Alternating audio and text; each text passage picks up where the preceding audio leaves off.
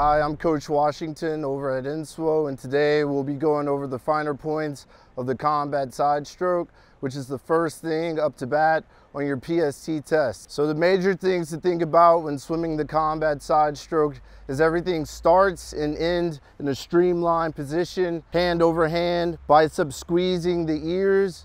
You want to get the most out of your legs. Everything starts on your stomach, face down in the pool. Face is looking down at the bottom of the pool as well. Everything in a straight line. You want to first initiate a freestyle pull. That is our mission to rotate, to get a breath, sneak our hands back up and shoot everything forward with a scissor or flutter kick. Key notes, make sure that your wrist always stays in the water. Always pretend like you have a fancy watch on in a neighborhood that you don't like. Hide that watch away, never show it. Sneak those hands back up your center line. Shoot everything forward, back into the streamline, back on your stomach, facing down. Next, we want to maximize the kick. For the PST, you will have no fins, so it's all legs going. Your mission when swimming Combat Sidestroke is to shoot everything forward in the direction of travel and kick for about 6 kicks, 1, 2, 3, 4, 5, 6, or 3 seconds worth of gliding in a streamlined position before you take that next stroke. If you break outside of that streamline continuously, you're battling a lot of resistance. It's better to shoot everything forward, back into a streamline, and be a hot knife through butter, maximizing that streamline position. You want to see white water boiling behind those feet for those 3 seconds or those 6 kicks before you take your next stroke. If you have horizontal lines in the pool, it's always best to shoot those hands forward and flutter kick hard to that next line in front of you before you take that next stroke.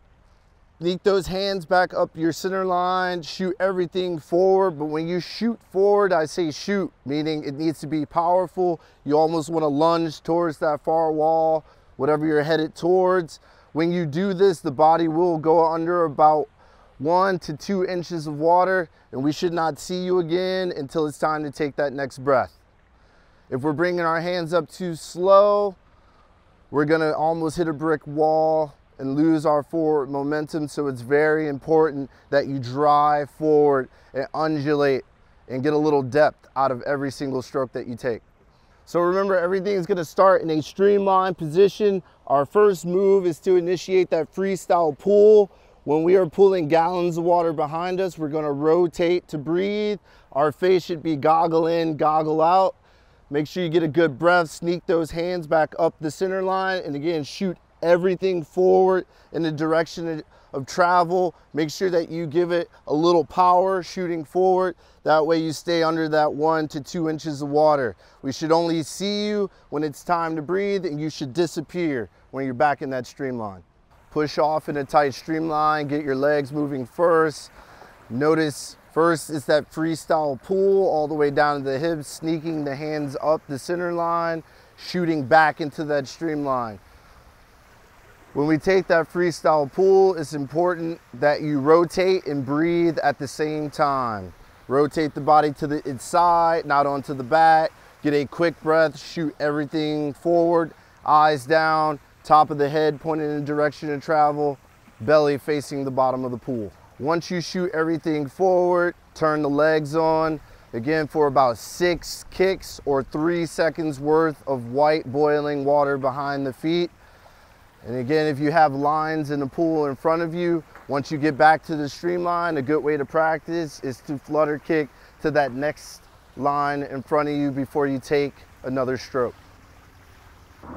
Remember also that this is not a breath hold event.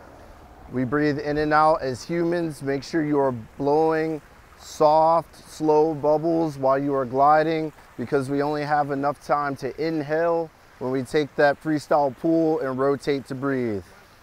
Take advantage of every single wall. When you turn around or when you start, push off underwater in a tight streamline. Top of the head pointed in the direction of travel. Eyes should be looking down at the bottom of the pool. Make sure you are exploding with your legs off the wall, getting into that streamline as quickly as possible.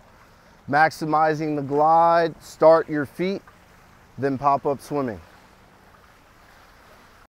Remember, you cannot swim freestyle during the PST or any of this testing. This is combat side stroke, so a great way to make sure you're staying safe.